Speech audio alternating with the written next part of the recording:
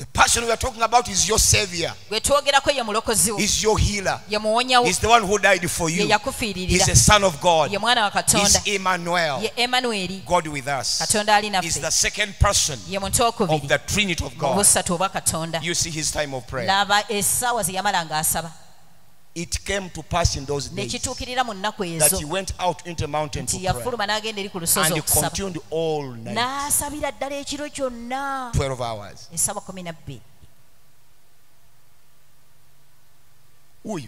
He's there. Maria ne Kato bali virus virus dreaming. Maria abera ku beach buli weekend. But Maria is at the beach every weekend. Magoli mu amagezi kati n'abalala balina amagezi bajja wangowe. Maria, Diana, Kireya, mukyala Kasiri babayita balichi aunties. Beeyita tebabayita balina n'omukulu guliko balichi aunties. Beeyita barichi aunties. Abo bali abo. They eat. They can eat. Ndoza bali emitwalo nga 3 buli I weekend. think they eat around 300. Naye tobalabako mu church. But you don't see them in church. Mulyenga bwe mujja ne mu church.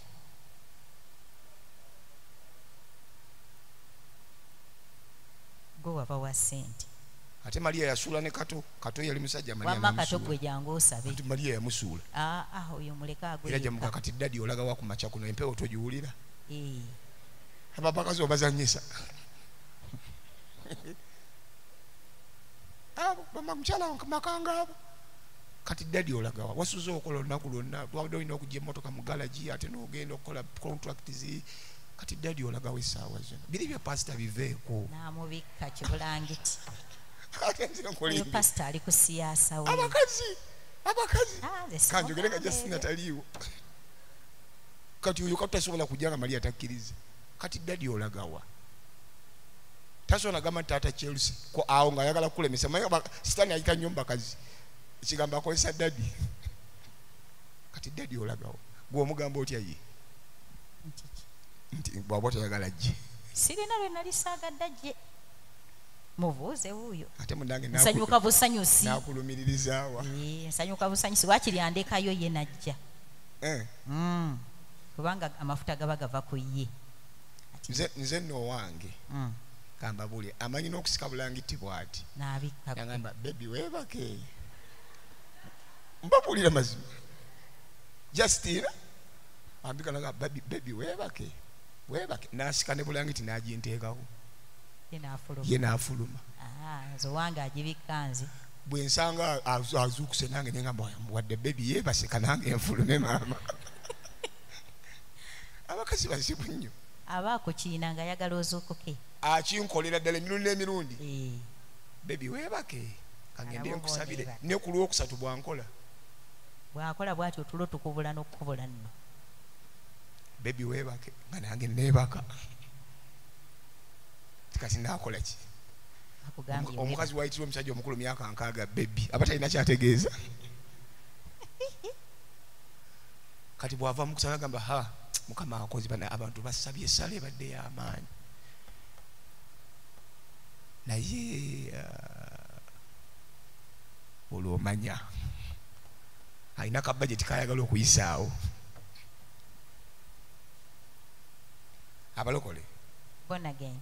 Malirize na kino wadde mbalwisizaawo. Yakawere 5 ng'omaliriza. Essala abasumba bamala emirundi musa. Bw'olaba ngamba we are finishing obalanga emirala mukaaga. Ebulayo ebiri kati. Kati ndi ku gwakutaano. Kati olyanga pastor gamba we are finishing ng'obale ogwokubiri n'ogwokusatu. Kati olaba nga weze 5 ng'omanya amala. Essala gy'osabira mu church. That's the prayer that you make in church. Yessala egenda okukolera obuvunaanyizibwa. It is the prayer that will work for you. Never compare your house with the house of God. Enyumba yo togigeraageranyanga n'ennyumba ya Katonda. Yes, you pray in your homes. Kale osaba ewwo. You pray in your houses. Osabira mu nnyumba yo. You even pray from your cars. Osabira ne mu mmotoka yo. Even from your bathrooms. Ne mu kinaabiro osaba. Some of you even have got prayer rooms. Abamu mwazimba ne zi prayer room. Good. Kirungi. But there is something that will never be in your house. It is only in the house of God. Naye waliwo ekitalibeera mu nnyumba yo nga kiri mu nnyumba ya Katonda mwokka. Oyo akibatereko ku screen mu kirabe. nakusomesako subject Put number. it on the screen. And he dreamed a dream. N'aloota ekirooto. That was Jacob. Eyo yali Yakobo. And behold, a ladder Era n'alaba eddaala set up on the earth, nga lisimbiddwa okuva ku and nsi the top of it n'entikko yaalyo reached heaven. ng'etuukira ddala mu ggulu. And behold, Era n'alaba the angels of God bamalayika ba Katonda ascending nga bakkirira and descending nga bambuka nga bakkirira on it. ku ddyo. What was that place? Ekyo ekifo kyali ki? He saw a ladder Yalaba eddaala from the earth nga lisimbiddwa okuva ku nsi whose top reached heaven. ng'entikko yali etuukira ddala mu ggulu. Science tells us Bannasayansi it batugamba is 93 million miles from earth to sun. nti mayiro ziri 93 okutuuka ku njuba. 93 million Miliyoni 93 eza is a mayiro mile from earth to sun. okuva ku nsi paka ku We don't know njuba. how many from sun to God. Tetumanyi okuva ku njuba ate okutuuka eri waggulu. Let's assume there is another 93 million Katusuubire miles. nti waliyo mayiro endala So that is 186 million miles from earth to God. ze miliyoni 196 okutuuka eri Katonda. But in church, Naye mu church there is a ladder mulimu eddaala which stands here eriyimirira wano and goes ate nga lyambuka 186 million miles. miliyoni 196. It is only found in a place called the house of God. lisangibwa mu kifo ekiyitibwa ekkanisa kyokka. That is the place where he went. Eyo gye yalaga. And Jacob named that place Bethel, Era Yakobo ekifo ekyo n'akituma which Beseri means house of God, ekitegeeza ennyumba ya because Katonda. God has spoken to him Kuba there. Katonda yali ayogedde naye eyo. You don't have a ladder in your bedroom. Tolina ddaala mu kisenge kyo. Ah. Kulayirira. The reason why we tell you to come here Ensonga lwaki tubagamba okujja wano is because the ladder is here. kubanga eddaala liri wano. The ladder is only in the house of God. Eddaala liri mu nnyumba ya Katonda mwokka. 186 million miles. If from the sun to God is the same distance. Miliyoni 186. We can pray from our bedrooms. Tusobola okusabira mu bisenge We can byaffe. pray from our cars. Tusobola okusabira mu motoka But you zaffe. don't have the same benefits like me who come to church. Naye tofuna miganyulo gye gimu nga nzazze mu kkanisa. Because when I'm here, Kubanga bwe mbeera wano I'm here ndi wano with my vision book. n'ekitabo kyange ky'okwolesebwa. I'm walking here. Ntambula. Gwe Katonda ow'amaanyi. Mighty God. Engendo zange zonna omwaka guno All my journeys, ziteeka mu maaso go. I place them before you. Tiketi zange ez'ennyonyi All my air tickets, ziwaayo mu maaso I go. dedicate them to you. Travel zange All my zonna travels, ziwaayo mu I maaso go. dedicate them to you. Yakobo agamba Jacob there says is a ladder here nti wano waliwo eddaala whose top reaches heaven. entikko yali etuuka mu ggulu. Angels ascending, Bamalayika balinnya taking my prayers nga batwala essaala and zange descending, ate nga bwe bakkirira bringing my miracles. nga baleeta ebyamagero byange. That one cannot be found in any human's house. Ekyo tosobola kisanga mu nnyumba ya muntu yenna. That's why we invite you to come. Yensonga ki tubayita mujje. Teeka amafuta mu motoka. Fuel your vehicle. Katonda emali okutandika enkya. From tomorrow. Wano Here, abalongo be mwagala okuzaala wano. those who want to give birth here. Ngambye balongo. Baagala balongo. Ate nze mmanyi. Nze njogedde bwogezi. Kiki. Okay. Oli kato.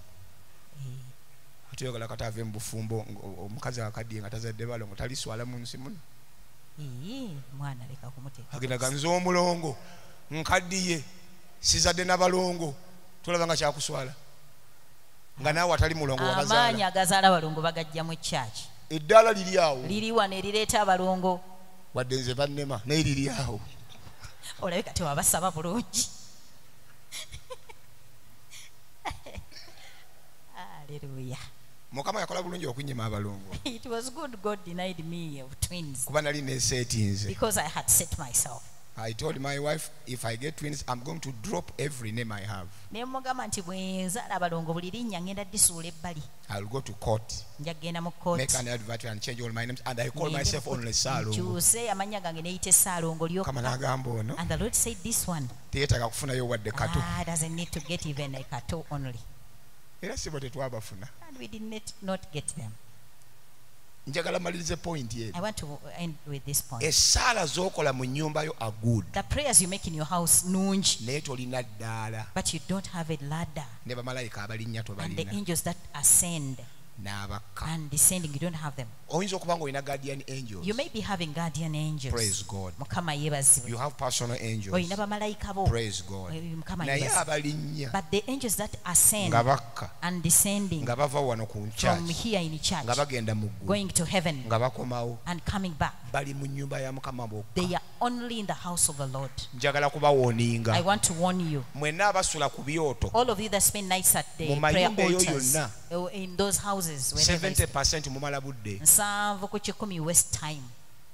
Gwelaba ebyoto by'ogenzeeko wakafuna See mungi all the altars you have attended. What have you achieved from them? kubanga eddaala liriwa Because the ladder is here. teriri wa mulongo mu lugonjo. It is not at Mulongo. Abalokole ava mu lugonjo eri ebyoto nga 10. There are altars in Lugonja around 30 Ku of Mande them. abeera mu kyanyumba eno, And Monday ku they Tuesday abeera mu attend kyanyumba this, eri, and Tuesday they attend Wednesday this, agenda mu kyerunnyo, and Wednesday they attend the ku one Friday to n'agenda mu kyakawuki, and then on Friday ku they go Saturday to the one n'agenda mu to- kyagundi. and on the other day they Mwebale attend musigale another. n'embaliga zammwe nga I mugenda. think you remain going to those altars. Asuze mu kimu ku lwokusatu The one wano. who spends one Ekimu on ekyoku one lwokusatu. night on Wednesday Iya, here, ekimu only one asinga mwina abagenzi b'enjeera mu is byoto. better than all of you that attend Because those wherever you go altars. there is no ladder. Kubanga buli gy'olaga teriyo ddaala. The ladder is only in Bethel. Eddaala liri mu Beseri And mwekka. Bethel means house of God. Ate Beseri kitegeeza ennyumba ya Katonda. Nze asabye wano one Wednesday Me night. who praise here ekiro kimu ekyolwokusatu. Nsinga ab'enjeera nga bagenda I'm better than ekawuku. them that go to Kawuku, they move around. Ebyoto biri e Katabi awo. There are many altars in Katavi. Basula bawoowoola. They spend the night Bawoowola. wailing and crying. Which is okay. Kirungi. So you are wasting 5 years Naye oyonoona emyaka to 5 achieve something you have ever achieved in 1 year. okufuuna ekintu kye wali badde ofunira mu mwaka ogumu Because you don't obey instructions. kubanga togondera biragiro. Yakobo n'alaba eddaala. And Jacob saw a ladder. Wano ku Miracle Center liri awo. It is here at Miracle Center. It is here. Wano. Here. Nga siwosonga sunga wano. Here. Wano liri wano. It is here. Era nze kambabuulire. Let me tell you. Nze nsabira wano. Me, I pray from here. Buuza Nange mukyala nsabira wo. wano. Era bwe Makase, mbasiza wali mbasiza. ondabika nga nsaba. Have you ever seen me praying at home? Ne bwe mba njagala kusaba. Even if I want to, Ntambula bwewe. I move and I come. Nze nsabira wano. Me, I pray from here. Wano. Here. Kubanga mmanyi eddaala. Because I know that the ladder, Eladda. eddaala, Behold a ladder nti n'alaba eddaala set up on earth. nga lisimbiddwa ku The nsi top of it n'entikko reached yaalyo heaven. etuuka mu And ggulu behold the angels ne of God bamalayika bakatonda ascending and nga descending. balinnya bwe Kyenva bakka. ngamba mukyala Kasiri teekamu amafuta ga That's why I tell mitwale. Mrs. Kasirye, if you were your cow with 30,000, Mwami Makanga Mr. Makanga, gw'oli weetaano. for you 50,000. Was spending 1.5 million mu mafuta omwezi naye ng'ozze wali ddaala. N'osaasanya kakadde kalamba in fuel the whole month. Ne bw'obeera mu to come where service, the ladder is. Even if you attend morning. only one, kumacha Morning is better. kiba I kirungi. am saying these things with compassion. Bino mbyogera n'okusaasira. Kati mwate abali okumpi oba kigenge kye kiba lye Who simanyi. stay near, I don't know whether it is Chigenge eating Kigenge you up. asula wali mu bitooke. They sleep here in Bitooke, Tomulabawo wano. and you don't see them here. Naye n'akayumba kasulamu keesigamye But even the bweka. house they sleep in is bending a little bit like this. Ate mu bitooke niyo ekyamagezi. There is nothing. Obuyumba buli buti. The houses are like Bwe buba they are going bwakutambula to butambula fall. buti. If they are to walk, they move like that. Naye abeerayo naye nga yeebase. But they stay there asleep. Naye ng'eddaala wano weeriri. Yet the ladder is Nakati here. weeriri. Even now it is here. Limaze wano emyaka 3 We have spent here 33 years. musula mu byoto You lugonjo. sleep on Musula mu altars. byoto lunnyo. You spend nights in Lunyu at the altars. Balokole mu enjeera. Balokole, you can move. Abalokole b'enjeera ne bamera n'embaliga. They have moved and became cross-legged. Munnange twabadde ku kyoto eyo We entinda. attended the Choto in Ntinda. Entinda oyagala Now youth. what are you looking for at Ntinda? Etali ddaala. Where the ladder is not. Etali bamalayika Where the balinnya. angels are that Teri ascend. bamalayika There are bakka. no angels descending. Nze mwani mwendabyeko mu kyoto. Have you ever seen me at the altar? Because ekyama nkimanyi. Because I know the secret. Nzijjawo ne mmalawo essaawa zange. I come here and spend 3 hours here. Wano. Here. Naye nga manyi waliwo eddaala. Knowing there is a ladder. Abamu bagenda simanyi mutundu Some others go to Mutundu. waliyo olusozi eyo gye There is basabira a mountain where they pray from. abantu bateekayo akantu eyo gye basabira akawukuuku. Some people place there something and they go there, they pray for people. ne bwe twasabiranga ku nnyanja ffe Even when we used to pray at the lakeside, era ku makya twamaliranga and in the morning we could come back here. guno omwezi guteekemu essaawa 9 Invest 9-10 hours in this month tulabe kapeeyiroko kalaba kazito wa and kilo see if mmeka. your container will weigh how much. Mutandise okwayuuya You have started yawning. nange mpulira enjiri I also njirwisizaawo feel like I've delayed teeka so emikono gyo much. mu bbanga Lift up your hands.